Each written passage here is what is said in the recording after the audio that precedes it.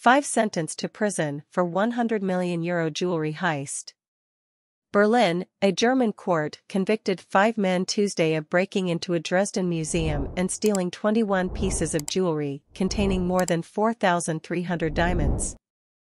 The men ages 24 to 29 received prison sentences ranging from 4 years and 4 months to 6 years and 3 months, German news agency dpa reported.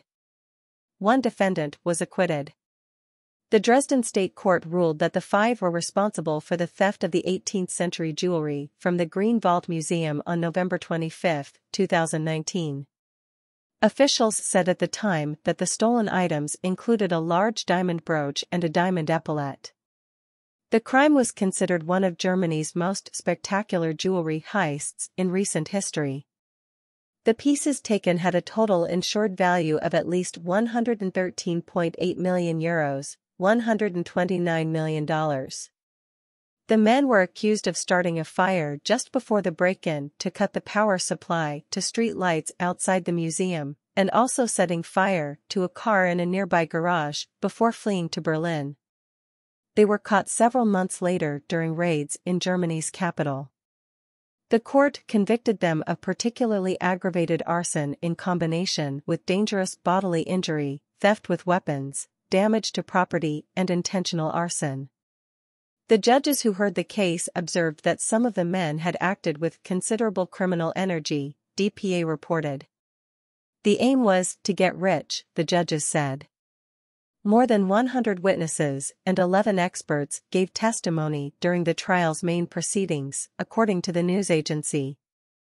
The Green Vault is one of the world's oldest museums. It was established in 1723 and contains the treasury of Augustus the Strong of Saxony, comprising around 4,000 objects of gold, precious stones, and other materials.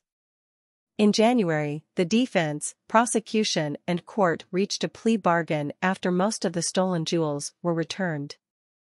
However, some of the most important pieces, featuring large diamonds, remain missing, according to dpa.